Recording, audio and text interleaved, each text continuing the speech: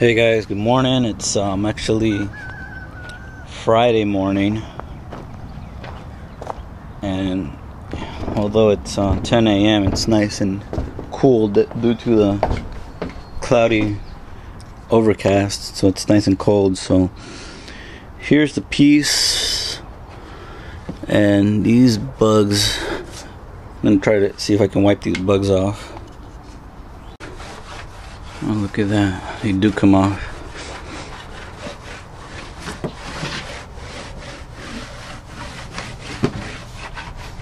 I mean, some of them left a little pits, and then some of them left their little wings that I won't be able to. Well, maybe if I give it a quick little light wet sanding over this, well, most of it came off. So I do have to have a clean surface for this. So I'm gonna clean it and then I'm gonna wet sand it just to get it a really thorough clean and remove any little tiny pits or oxidation. So, but the reason I wanted to use this 100 course is because I wanted, I did want it to scratch in a little bit the paint so that the caulking has something to really grab onto. I got all the flies off. I ended up having to wet sand the whole thing with the 320 grit sandpaper. So I ended up doing spot wet sanding, but practically did the whole thing. And then I did this edge here with the 100, did the wet sanding, so that the caulking can really grab onto this edge here. I just had to clean it up a little bit better, but it's ready to be mounted.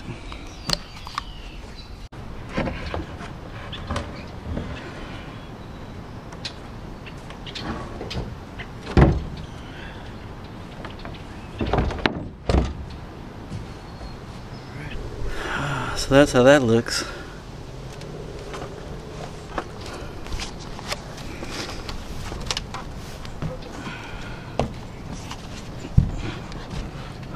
Alright.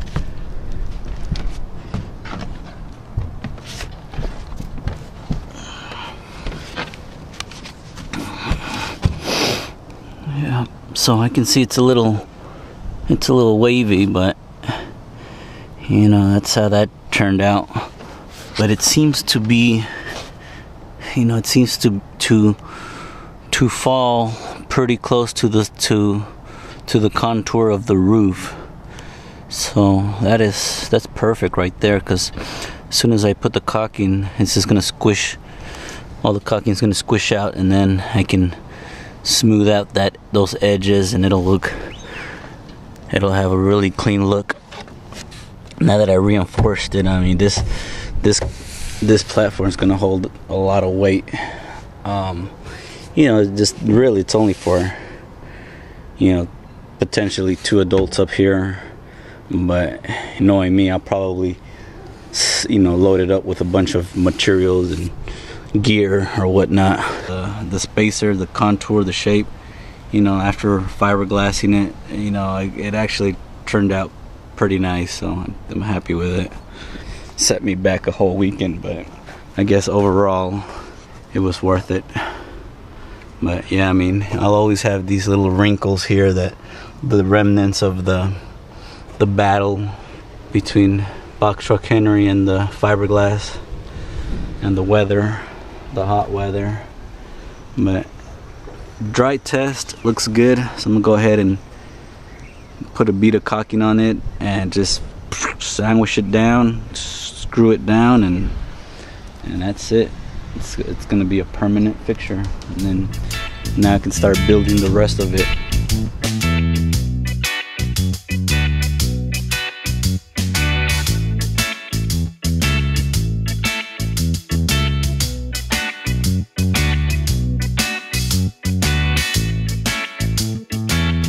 Technique that I'm using is that I'm trying to kind of remove as much as I can with my finger Although I do want a thick bead on it, I don't want it super thick where the inside, the further inside, will never get the chance to cure, because it'll always stay wet in the center. So I want to remove as much of it off as I can to give the core an opportunity to fully cure, and then and that should be enough.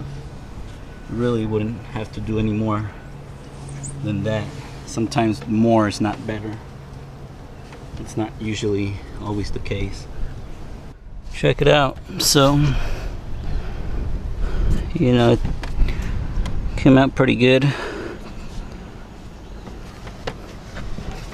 It smoothed out once once I put this sealant on. So this stuff is gonna last for a very long time. Thing I love about this is, like I said, it's kind of tacky. Feels like almost like that taffy when it's fresh and it's really thick. So this stuff is pretty flexible, so it's important for vehicles because there's always going to be some type of vibration.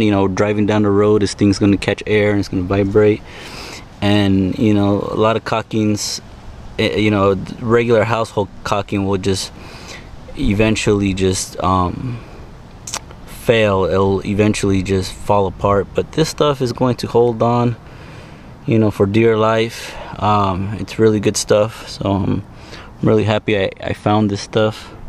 I got 3 hours to burn, so like I said, I can't do anything to this until I don't want to walk on it. I don't want to do anything to it until this thing has some time to dry.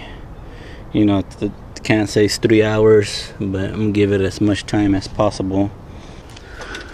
So I wasn't planning to do this section here just yet, but I might as well.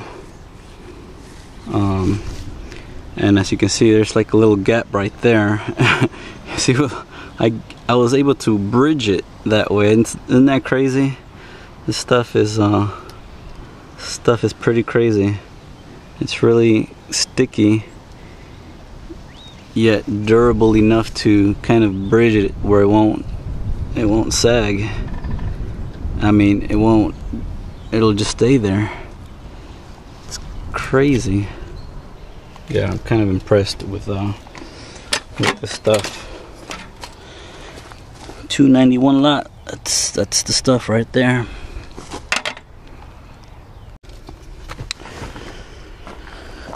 All right, back from my lunch.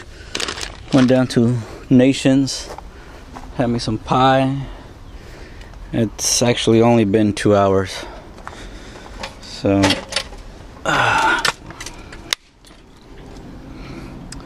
this stuff is still kind of tacky. It's kind of tacky, but not wet. So it's looking pretty good. Looks like it got a hold of it pretty good, and this stuff is gonna hold it pretty good. I bet. I guess in a few more moments I'll be ready to start building the top. But the other thing that I need to do is I need to straighten out this truck, and this is also very important. I don't know if you guys can see, but it's at its slant right now. It's higher there, and I don't know if I'm looking at this sideways or whatever, but this truck needs to be completely flat, because if I build it up and I drive it off of this little tilt here, it'll most likely crack, because everything will straighten out. I don't know, who knows. All I know, the truck needs to be completely flat, even though supposedly it's the whole piece is a solid piece. It's sometimes not the case, and just to be safe than sorry, it's better just to make it flat. So I'm gonna have to just grab a level, make sure that this truck is completely flat. And the car didn't start, the truck didn't start, you know, the battery's completely dead. You can see with the spider webs, I haven't turned this thing on in a while, so that's another thing that I need to stay on top of. Make sure I, you know, crank on the engine and make sure the battery is nice and charged, and you know, the fluids are in there are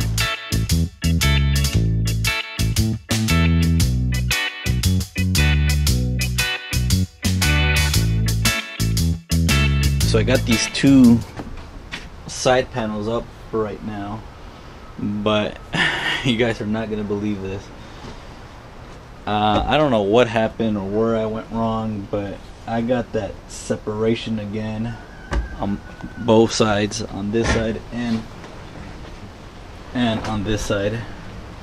So what happened is, I guess when I molded the piece, I didn't mold it with this thing on, so it would I molded it based on the foam, and you know, I guess the foam has squished or something, whatever the case may be. I molded the piece just by a hair inch. A hair inch down here is a lot up here, so if I molded just by that much, it just, you know, so you know, I got this glued down. That thing is glued down solid, and this thing is glued down solid, and that thing's like stuck pretty quickly. I started, I set it down and I went outside to kind of line it up on the outside, and I couldn't even move it because the glue was starting to set so quickly. So you know, by the time I figured this one out, that glue has set already, and I mean, at that point, you know, there was nothing else to do but put this one on and see how this one turned out. And sure enough, this one, you know, is slightly slanted over, and obviously I can't I can't adjust this anymore, because that's it, this thing is on solid. So this thing is on solid, this thing is solid, this thing is not moving at all, and this thing is glued on, you know, it's already glued on. So I was pulling it back. I was pulling this back a little bit, and I think I can kind of force it back a little bit, where it'll kind of force the wood up a little bit, and then lock it in place with the rivets I was planning to do here. I don't feel good about locking something in under pressure. I just have to force the thing back, lock it in place, and I don't know how that's gonna work, because if I do that also, I mean, this wood here is solid. It can potentially separate my fresh caulking. Oh man, it's a mess. So that's where I'm at right now. So that's the dilemma of many dilemmas that I've had. So that's one of the things. So I don't know what happened, where it went wrong, but I'm sure it has to do something with you know, just molding that front spacer without these things on. And I relied too much on that yellow foam, you know, the shape of that. You know, I was hoping that was, you know, just enough. I should have just put it back and then sculpted the piece while it was completely square. But luckily I did it. You know, you guys watching this, you know, that's why you guys are watching me, so I can goof up and you guys can get a heads up on what not to do. So if you know, to sculpt that piece, make sure these pieces are at least screwed on temporarily, screwed all the way back to the position that this platform is supposed to be. Yeah, I'm gonna sit here and just brainstorm and figure out how I'm gonna do this. A wedge, or a wooden wedge, or maybe even it'll be easier to do fiberglass putty.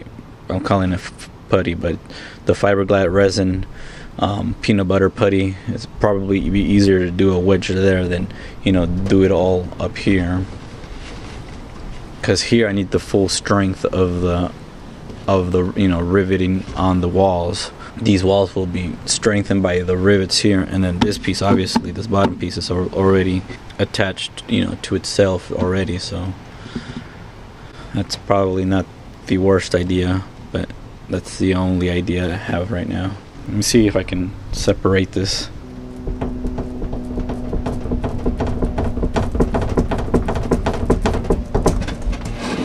Yes, I got this one loose. So I got one. I tilt that one back, but now I got a gap down here, so I think this one I'd be okay to fill in with resin putty, and then now that one I can lock it in. Gosh, like I said, luckily I'm doing it, and I'm learning it the hard way. You guys get to learn from my experience.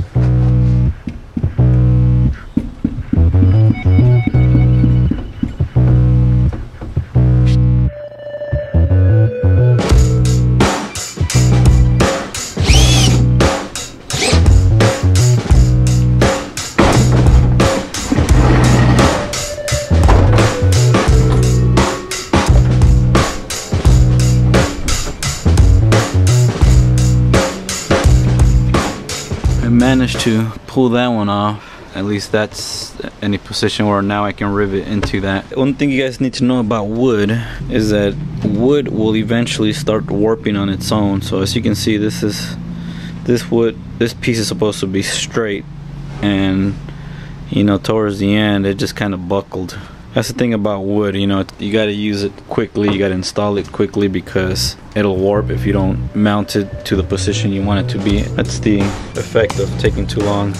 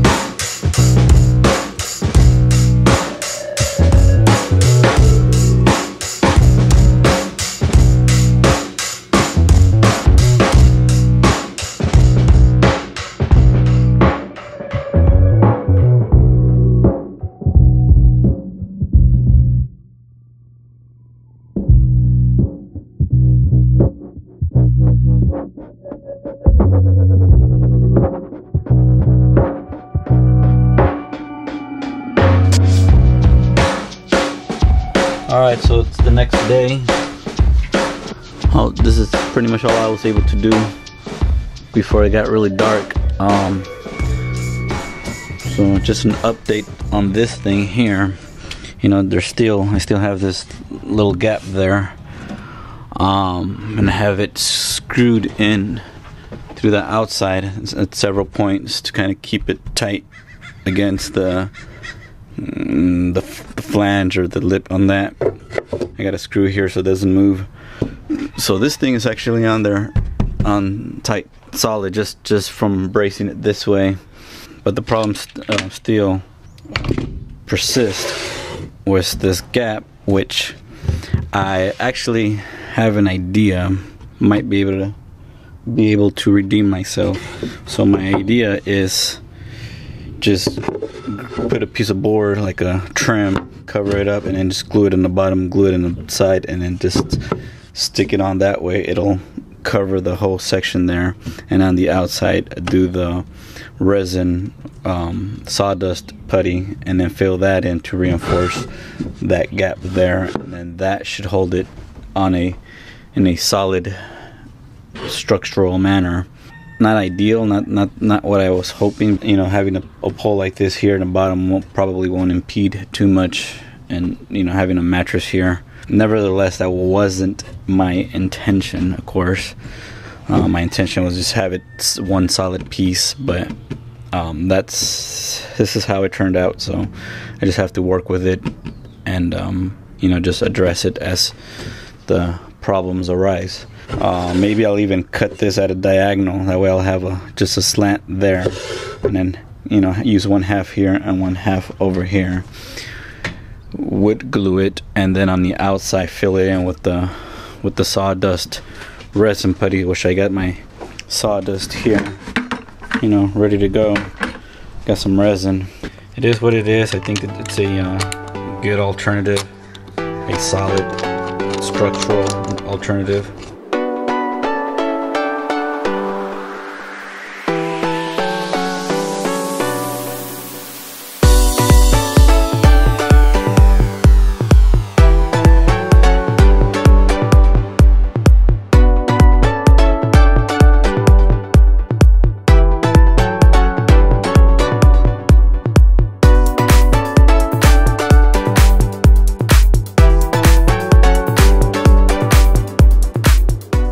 For this piece, since this piece is going to be actually enclosed with fiberglass, I still want to, although I'm going to screw it in, I still want to put some kind of adhesive to it, which I'm going to use silicone. This is the weatherproof silicone. The reason I'm using this, because it's not going to be exposed to the actual weather, but you know, this is still pretty good stuff to kind of enclose and kind of hold this, you know, just keep this from vibrating, keep it from rubbing and whatnot. So I want to put some a bead of this before I screw it in.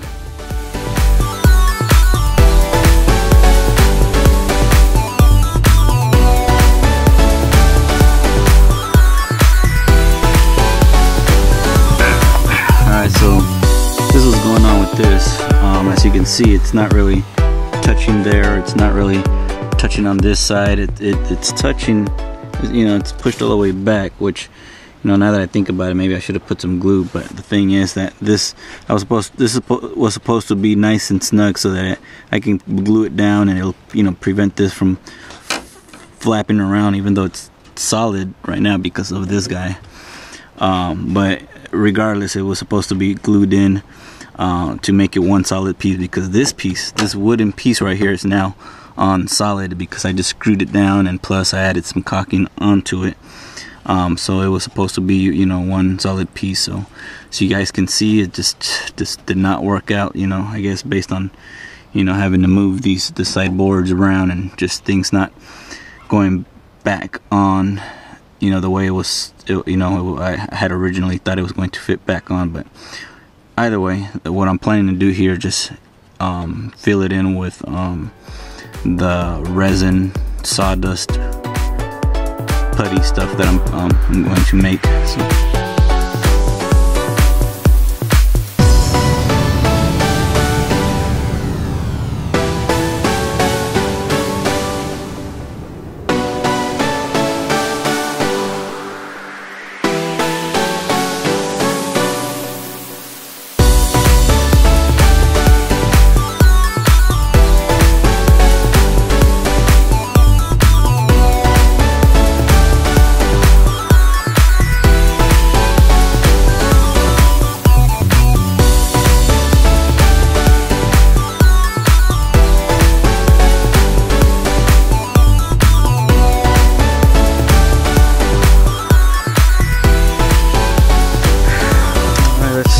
Back and marvel at this crazy contraption. So that's what that looks like from the back. Yeah, maybe I should have put some windows or something back here, but you know, obviously that time has come and gone. And then I see something up here that I don't like, but it's too late to do anything about it. I just have to address it once I get ready to do the body work to it. So that's what that looks like. And that's what that looks like from there. The whole top is all put in, glued in. You know, I still have this problem that I need to address. Oh, and I still have that bottom section to install. But everything else is already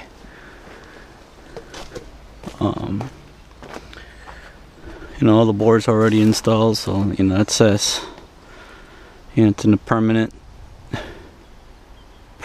stage there. That everything's wood glued on. So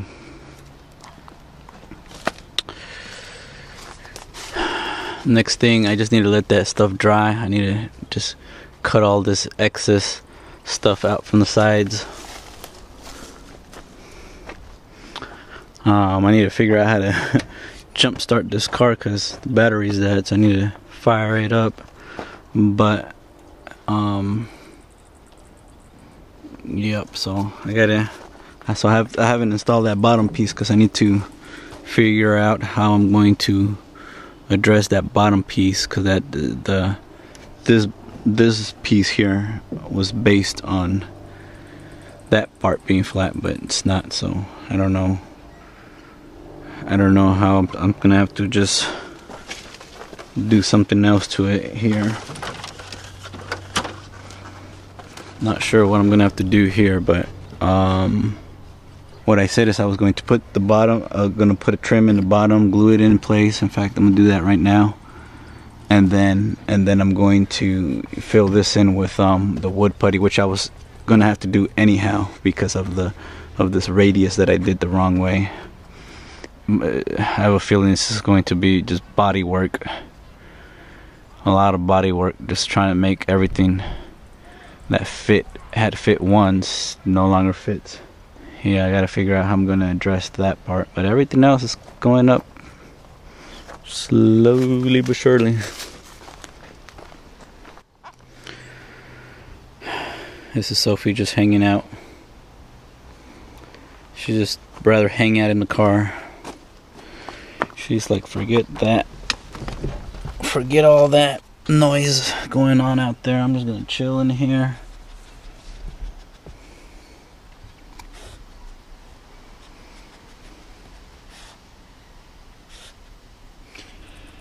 But she's doing, oh. What are you looking for?